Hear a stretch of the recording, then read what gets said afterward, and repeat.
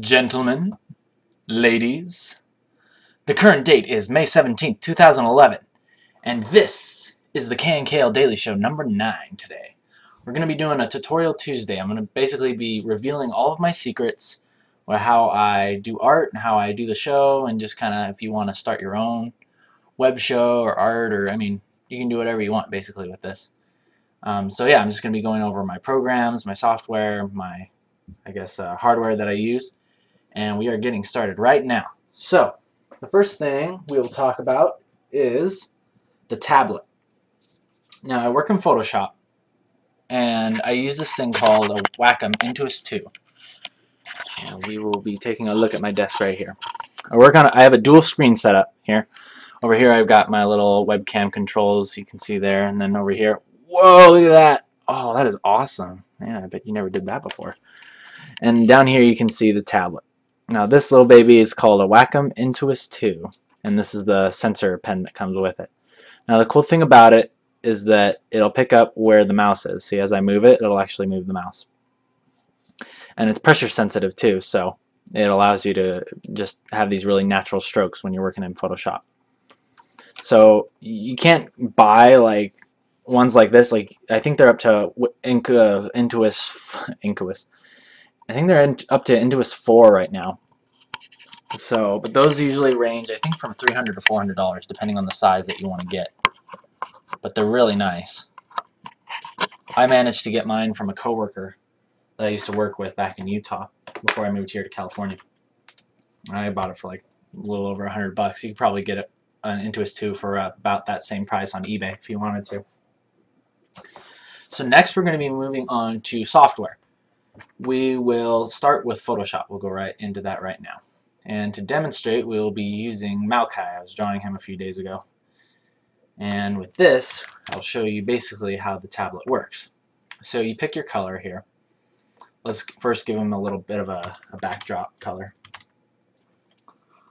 So now let's take like a dark brown, brownish red kind of thing going on there.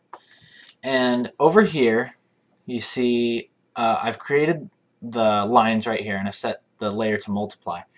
And basically what that does is, if you put it on normal, see, I did the lines wrong here, and that's because I drew it right on top of the background. And basically what that means is it's going to have all this white space. So when you start a new document, you always want to create a new layer on top of it, and start doing your lines on top of that. Otherwise, you'll have to do this. But it's not the end of the world if you have to do it. It's just kind of a little bit of a pain in the arse. So you set it to multiply, and basically it's going to take on the properties of the color behind it, which is really nice if you just want to kind of throw down some quick colors. So you pick your brush tool over here, and the really cool thing is that you can adjust the brush size on the fly with the left and right angle bracket things. Yeah, the left one makes it smaller and the right one makes it bigger. And so now, we're working with a soft brush. Your brushes are up here, obviously. I'm sure you know that. And so you can look, as I press lightly, it'll create lighter strokes. And if I press hard, it'll make darker, thicker strokes. So yeah, that's basically the biggest thing about having the tablet. And I work in Photoshop CS3 right now. I'd like to start working in like the higher versions just to see kind of what tools they've improved upon. I've heard they have some cool little new tricks and stuff that they've added to the program to help you just with any type of design or whatever you're working on. But yeah, I mean, I've been doing pretty much the same thing since Photoshop Elements. You know, like the crappy Photoshop that comes with like a digital camera from like 5 years ago. You can pretty much do the same thing, I'm pretty sure, as long as you have the tablet and you just download the software and make sure that it's working with the pressure sensitivity. So that's just kind of an example of how that works. And when I'm doing like fine details, like say his teeth or whatever, you can kind of zoom in and kind of do that. So I think that's enough of that. I'm just going to finish up his face and just kind of color in his eyeballs really quick. And then we will move on to The programs that I use to actually record the dailies, in case any of you out there are interested in starting your own show, or you want to record yourself or doing something on the computer, be it with video games. I don't think that this works, but as far as like drawing and doing things on the computer, like using any other type of program besides a video game, I think it'll work, unless there's some sort of a thing that I haven't figured out yet.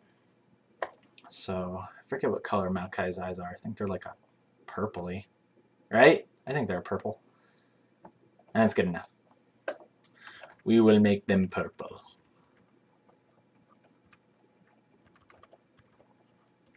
Give them a little bit of a glow there. Oh, whoops. There you go. So you can see kind of how that affects the drawing, just by placing your lines to multiply, or just making them right in the first place, and then throwing down the color behind it. Now we're going to be moving on to, like I said, Cam Studio. Cam Studio is a nifty little program that basically records your screen. You kind of set it up like a box on your screen, and it'll record what you want it to. Now I'm going to pull it up right here. So as you can see right here, we have the Cam Studio interface.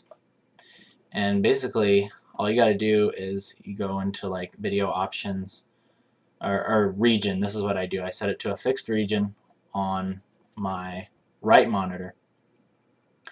And then basically, so it's just going to record in the same place every time, so I don't have to reposition it. You can set it up so you can move it with your mouse too, but I just like it to have it fixed. And I can move the windows around however I want. Kind of gives you a little bit more control. Then for recording, when you first get it, if you go into video options, what it's going to start you off with is this thing called Microsoft Video 1.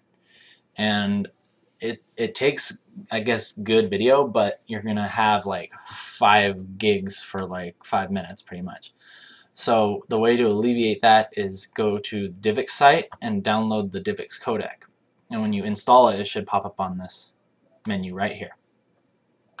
So then all you got to do is you go into configure, and then you want to make sure, like, this is I've looked up tutorials on this thing, and this was honestly the hardest part, was figuring out how to get it to work, because there was all these like compatibility issues. I'd hit record and it said it couldn't find it or it couldn't use it. But that's because I just did a lot of research online, and I found out that you have to set it. I think originally it was like maybe home theater or 720 HD. Got to make sure you set it to 1080 HD profile.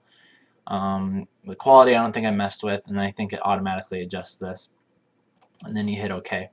Now for a live recording of a video, what you're going to want to do is set it to, I've got it here set to my time-lapse setting, so it's 20 frames, keyframes. It captures a frame every 2,000 milliseconds, which is obviously 2 seconds. And then the playback rate is 20 seconds. Now for a live video, you go, this is the settings that I use. I go 120 frames, capture frames every, can't believe I forgot it. I had it written down here. Where is it? I think it's 25. Yeah, 25. No. I think it's 40. And then 25.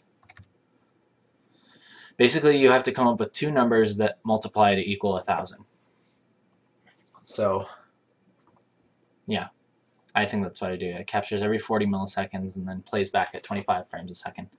And then that works, because then the other thing is, like, if these don't multiply up to equal 1,000, your voice and your vision, or your visual, is not going to line up. You're going to be talking, but your mouth is going to be behind. And then sometimes you'll have to calibrate it perfectly so it matches you, and that's where you go to audio and video synchronization, and then bam, see, my audio goes before my video, so I have my time shift set to 110 milliseconds. So right now it's pretty close. My voice might be a little bit before the visual is coming up, but it's pretty close for now, and I'll probably just calibrate it, like fine tune it later on. But right now it works, so I'm happy with it. So anyway, yes, you can download Cam Studio at camstudio.com. You just search, Google it. Don't forget the DivX codec, and then if you have any questions, I mean, look back here and then follow, just kind of copy the settings that I have. Now, okay, so that's how you start your own show. Now we're moving on to Yawcam. Now Yawcam is basically what you're watching me through right now, and that's this window right here. And the reason why I like it is because when you first get the webcam, which is this one right here, I got this Logitech. I bought it off of Amazon. It looks like this little guy right here, the HD webcam C310, and it's pretty cool because it hooks up nicely. It wasn't that hard to install, and it comes with like these cool little effects. You see me do these. Like it has all these weird little effects. Like, oh yeah, old times. Yeah, look at that. I was thinking about using this one when I first started because it makes me look more attractive. What do you guys think? And then this one. Yes, I love this one. So many fun faces you can make with this. Ooh, wow. Okay. This one's just kind of gay. This one's scary.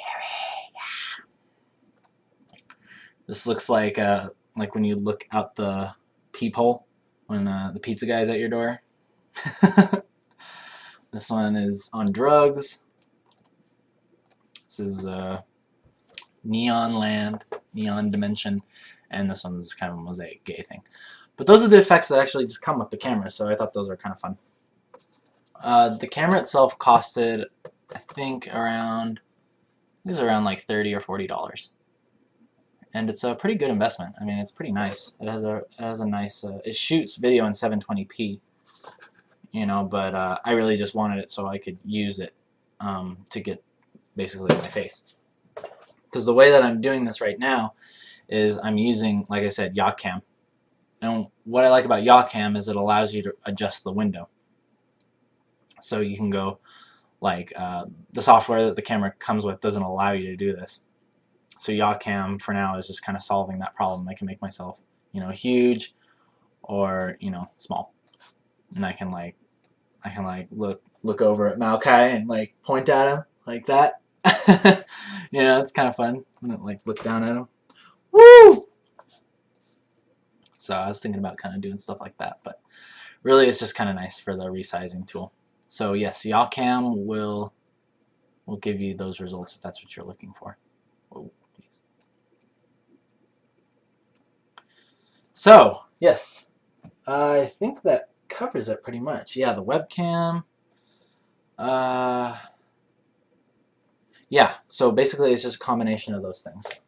So I've set up the Yawcam right here, and then I'm using Cam Studio, and I'm not actually recording myself with the webcam. I'm recording the screen that has a preview of myself, and then the microphone is actually in the webcam as well, which is actually really nice. It has like an auto adjuster for both light and your voice when you're talking, so it comes through pretty clear, and there's not a lot of like white noise, and it takes care of like constant sounds in the background, so you won't hear it when you're talking.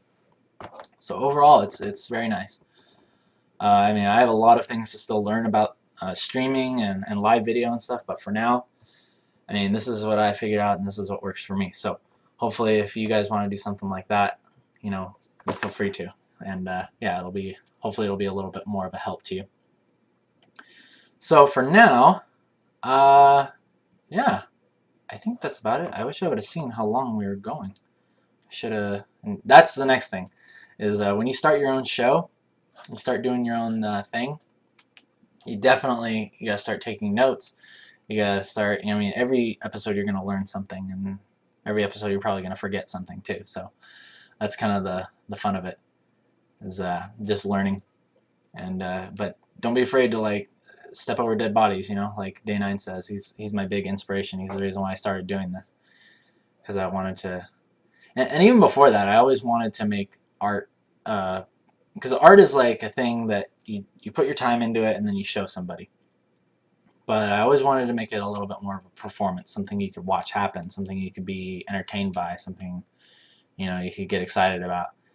And doing the Daily Show has really just allowed me, it's given me an area where I can be passionate about something every day and just hopefully help people. But I mean, it's not even about like people watching the show necessarily. It's kind of it's like an exercise for your communication, for self-confidence building. It's really great. Like, it's fun, and it just makes me feel good. So that's why I do it. So anyway, I think that I will call it good with that. And yes, thank you. I hope that you enjoyed this Tutorial Tuesday. Not too much drawing today, but we will get into that a little more tomorrow. I'll have something ready for you guys tomorrow. Hopefully you enjoyed a little bit more of a FaceTime from me, and hopefully it feels a little bit more personal. So, before I go, I'm going to tell you the websites that you can go, the ones that you should support if you like the show and you want to see more. KNKLDaily.blogspot.com. You can go there, you can see all the episodes. And you can also access the Facebook from there. You can donate if you feel like, supporting the show. It's really appreciated. Knockwurst.deviantart.com. That's my DeviantArt site. And then Twitter.com/Knockwurst. That's where my Twitter is, and you can follow me on there if you'd like. And with that, yeah, subscribe, thumbs up, thumbs down if you like this. And yeah, thank you guys, and I will talk to you guys next time. See you.